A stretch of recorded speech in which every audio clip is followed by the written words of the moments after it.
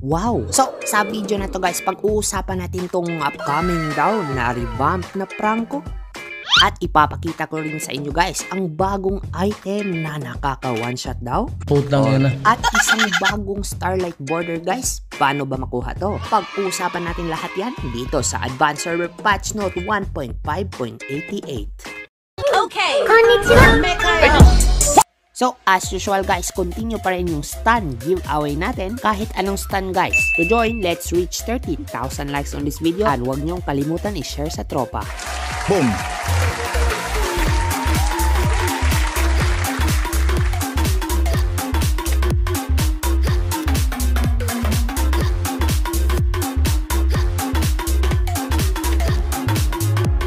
So, we are back again guys dito sa Disciple Advanced Server.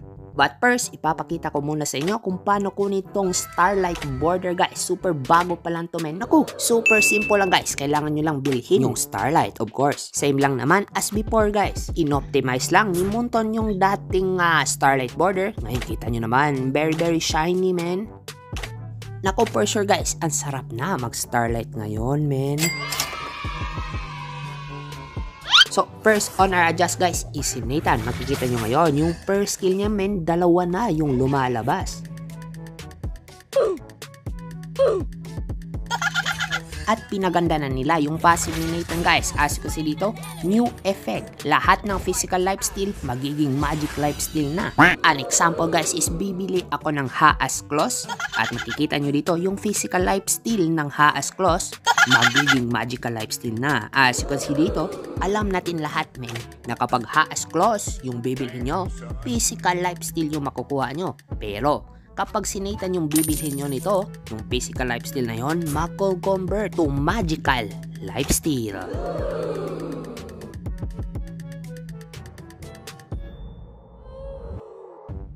Tapos, ang laki pa ng lifesteal niya men. Magical lifesteal yan guys. Pero ang taas, what the fuck bro?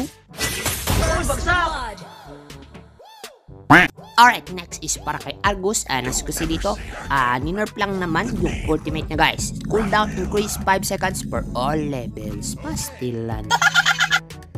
Yawa ka nita na? Sukol ka? Putang ina. That's what? So weird talaga. Oh, bagsak!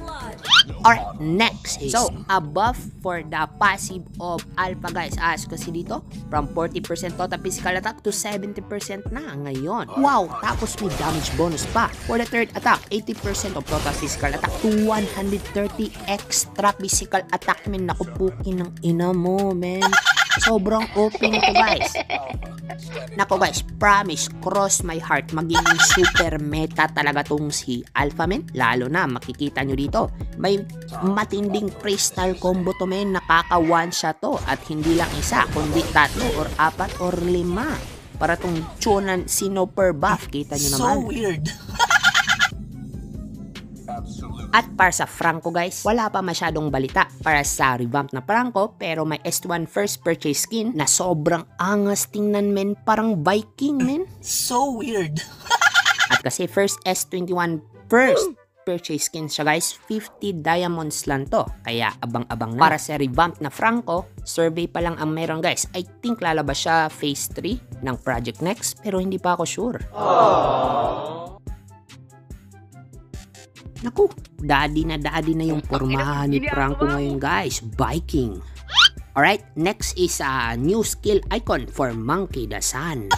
As you can see here, it is different skill icon already and not the skill icon of Winnie Bear. Okay nang ina? Ang ina mo. Mas cool na tingnan ngayon ang skill icons ni Sun guys. Naku, I'm very hyped of this revamp. Promise. So weird. Alright guys, sa ngayon wala pa siyang sariling recall animation, but we gonna expect it very soon kasi since mostly sa mga revamp heroes may mga sariling recall men. Ngayon naman, itatry natin yung movement animation niya guys. Kasi usually, dalawa yung movement animation kapag revamp hero. Pero I think wala pa rin guys. Medyo bumilis lang yung paglalakad niya.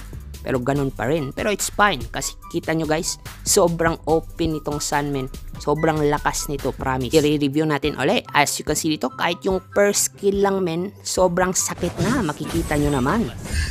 At abangan nyo rin guys yung Starlight skin ni Sun. Sobrang angas nitong skin na to, men, promise. Super hype na talaga ako guys sa revamp ng Sun. Kasi super underrated talaga niyang hero, men. Sobrang OP kaya nito sa late game. Magpapag-giveaway din ako guys ng Starlight skin. Just don't forget to smash the attendance like button down below. Alright guys, next is yung bagong item na Forbidden Throw. Ito lang naman yung odd potion dati guys na hindi ba lang yung skill icon, makikita nyo. Parang kamao ni Johead, men. Ako, sobrang lupit na tingnan ngayon guys. As you can see dito guys, wala pa tayong Forbidden Throw. Kaya natuthrow tayo ni Johead. Pero kapag bibilhin natin yan, which is andito sa shop, tapos punta tayo sa Magic, tapos as you can see there, bibilhin natin yan. Throw Forbidden. So ito yung odd potion dati guys. So makikita nyo dito, hindi na tayo matatapon ni Johead, men. Putang ina mo, ginagawa mo. So as you can see dito guys, hindi pa nakabili ng Forbidden Throw to si Nathan. Kaya obviously matothrow natin siya. Pero kapag bibili na yan guys, tingnan nyo yung effect, men.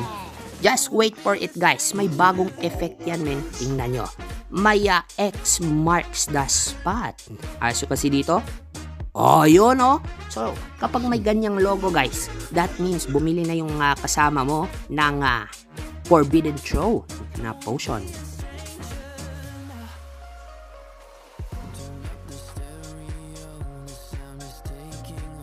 Hey, not bad.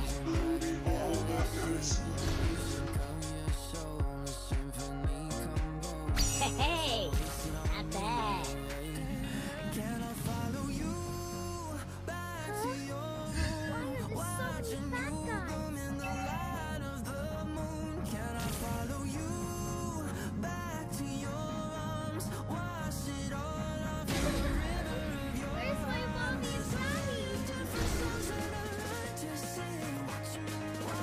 At of course, last but definitely not the least, yung Revamped Saber Squad, which is gumawa na ako ng video para nito guys. Links down below. Guys, super pet, malupet.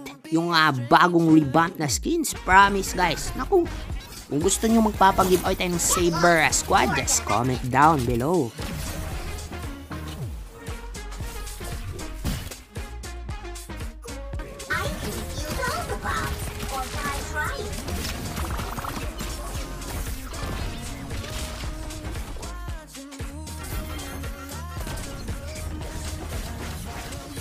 No criminal goes unpunished.